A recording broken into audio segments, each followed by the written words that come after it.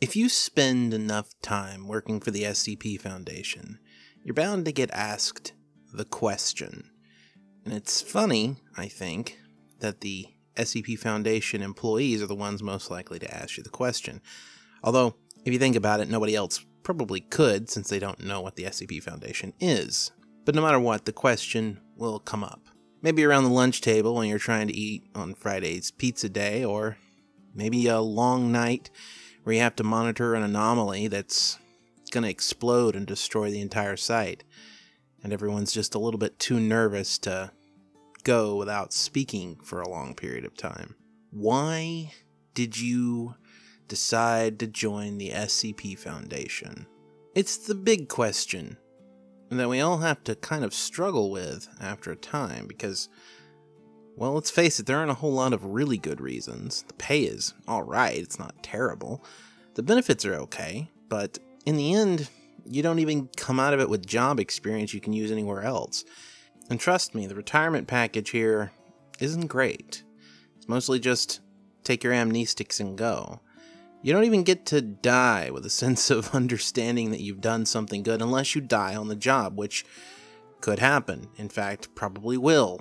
But we don't know any of these things until after we've already joined, and, well, after we join, we learn that the world is a lot different than we thought it was, and we get this hero complex, where all the stories that we believed growing up turn out to be real, and it's our job to actually do something about it. You know, there isn't really a word for patriot, but for Earth. There's just a definition of loyalty to all these little, individual, arbitrary lines that we draw.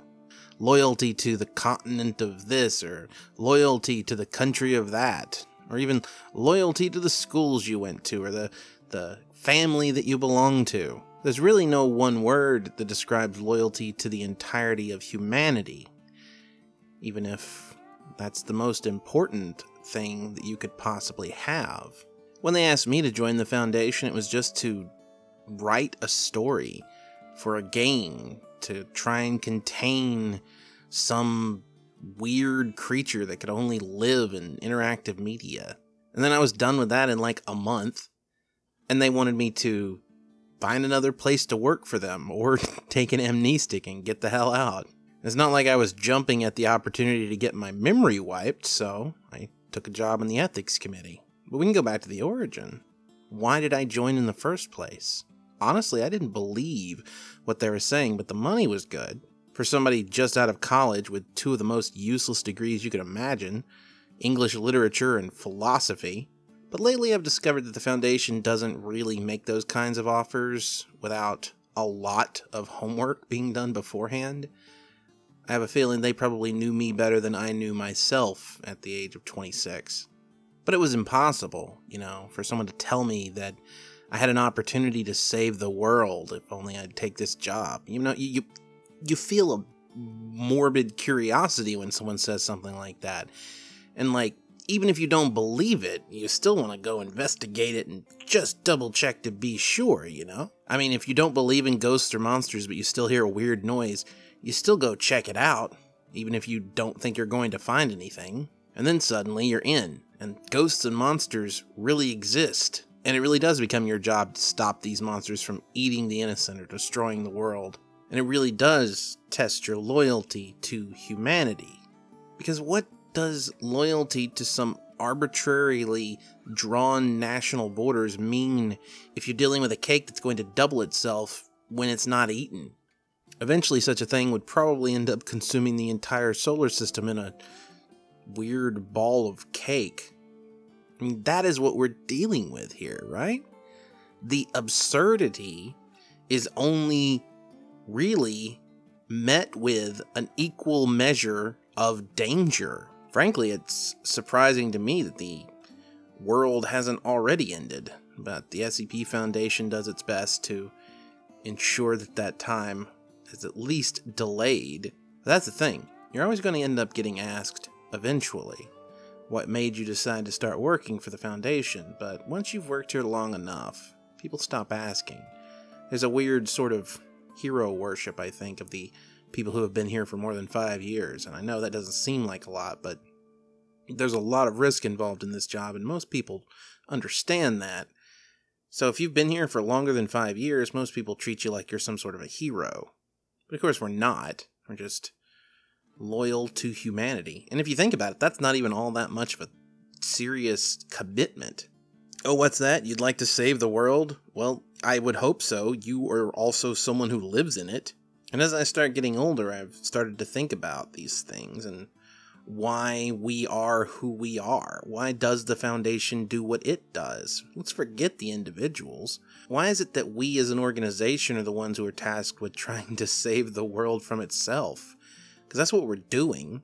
These anomalies aren't outside of the world, they are of the world, much like we are.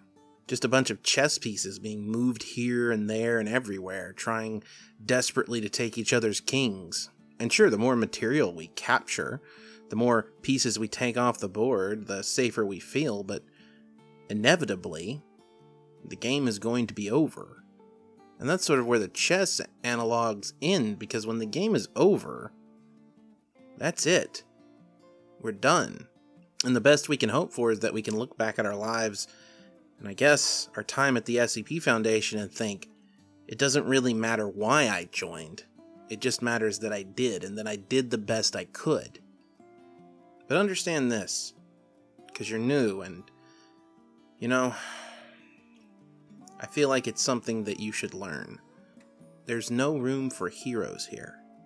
You're not going to be a knight in shining armor. You're not going to save the world from some grand universe-altering threat. What you're going to do is you're going to come into work, you're going to do your best, and you, along with everyone else together, might actually accomplish something worthwhile. But no one will ever remember that you did it. Your name will be lost to the annals of history. If you go downstairs, there's a wall. Site 88's Lost Heroes wall. It's filled with stars. No names, a little bit like some of the intelligence agencies do. Just a star for everyone who's lost their lives at the SCP Foundation. One day, you will probably be a star on that wall. Maybe today, maybe tomorrow, but one day, that's going to be you. 3 years ago, after I'd been here and finally gotten settled in, that wall went from just a few dozen stars to several hundred. And the day it happened was nothing special. There was no reason for it to happen. I don't remember any of the people who were gone. I don't know why 300 stars showed up overnight. I do know that there were a lot of empty offices, but there were no names on the doors, no names on any of the paperwork inside left unfinished. Just blank gold stars. That is why you join the SCP Foundation. Not for glory, not to be remembered, certainly not for the money. Just to do your best. Anything less, and you don't deserve a star. Anything more, well, you're one of the lucky ones. Today I didn't write anything down. I just kind of improvised a little bit of a thing. Maybe I should write it down so I can post it up on the wiki at some point. But yeah, I literally just improvised a thing in character as Doctor Cimmerian. Hopefully it was enjoyable. If you liked it, scroll down and hit the subscribe button. And then hit the notification bell next to that so you'll be notified when I upload new content. And if you really like this content and want to support it, that includes the Versus series, which I know I didn't do any of today, but we'll get there. The You're Wrong About series, the Harsh Critique series, or even the Dank Memes from Site 19 series.